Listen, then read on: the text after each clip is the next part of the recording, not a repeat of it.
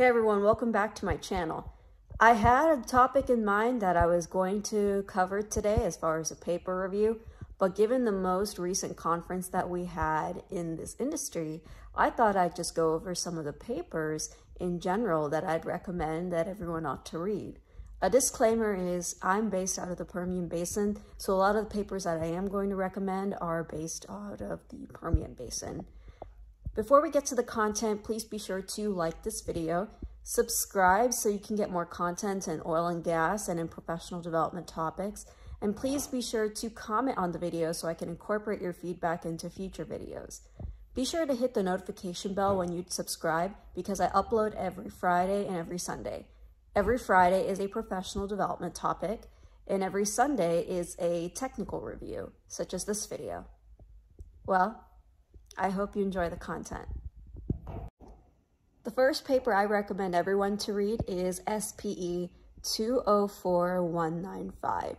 This was a paper that was written by Fracture ID and Lario Oil and Gas, in which they talk about a case study, or they refer to their initial case study on an 8-well pad, and what they ended up doing was showing how there's a lot of primary infill well interference issues, and they used some fracture modeling and to run some completion sensitivities to see how to mitigate those primary infill well issues.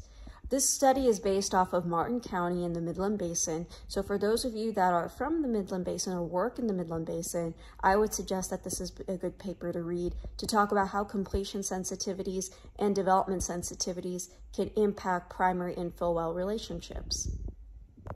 The next paper I recommend everyone to read is SPE 204183. This is a workflow, which is an extremely technical paper that is written by Pressure Diagnostics Limited, Endeavor Energy Resources, and Cordex Technologies. I strongly recommend you read this book if you have some DFIT data and if you have high-resolution completion data with time-synchronized pressure data between primary and infill wells during completions.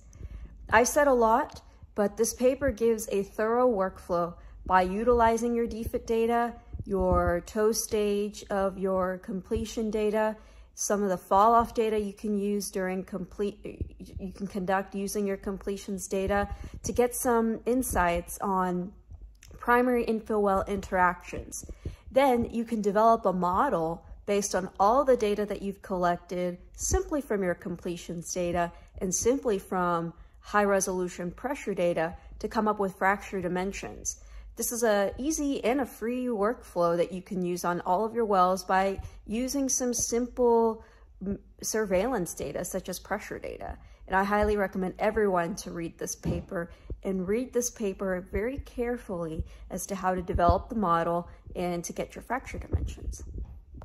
The next paper I recommend reading is SPE 204199. This paper talks about how you can use machine learning, artificial intelligence to develop some completion insight in the Wolfcamp B of the Midland Basin. They use self-organized mapping techniques to cluster completion and reservoir parameters and observe the response variable, which is 365 cumulative oil, and they normalize the lateral length. They also come up with 18 completion designs and use artificial neural networks to develop what is the best completion design for the good quality Wolfcamp B rock versus a poor quality Wolfcamp B rock. I strongly suggest people to read this paper if you want to get a different approach into learning about optimal completion designs in a particular basin.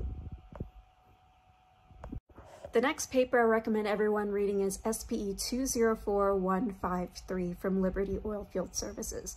This paper talks about how to reduce your placement of proppant per pound downhole.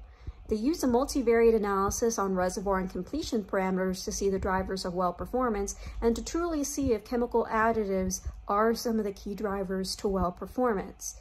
I strongly suggest that for multiple basins, you ought to read this paper. And I was focusing on the Midland Basin as far as looking at chemical additives and surfactants, but this is a great paper for a multi-basin study if you have a background that overlaps not just in the Permian Basin, but in other basins as well.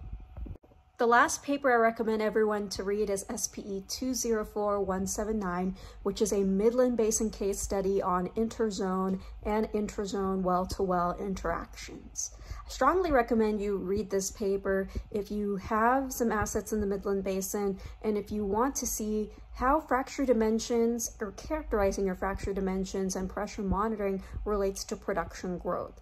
Reveal Energy Services gives an in-depth presentation on this subject matter and goes through several completion sensitivities in a pad to come up with some of those findings as far as how fracture dimensions relate to production. And that's a wrap, everyone, on the 5 papers that I think people ought to read from the Hydraulic Fracturing Technology Conference, or HFTC. There are obviously a lot more papers that I would suggest everyone ought to read, but I picked 5 out of the 61 papers that were presented at the conference. Please be sure to like this video, subscribe for more content in oil and gas and professional development topics, and please be sure to comment on the video so I can incorporate your feedback into future videos. Your comments have been extremely helpful for me in improving the presentation and the content of these videos. Thank you so much for supporting my channel. Well, I hope to see you in the next video, and I hope you have a splendid day.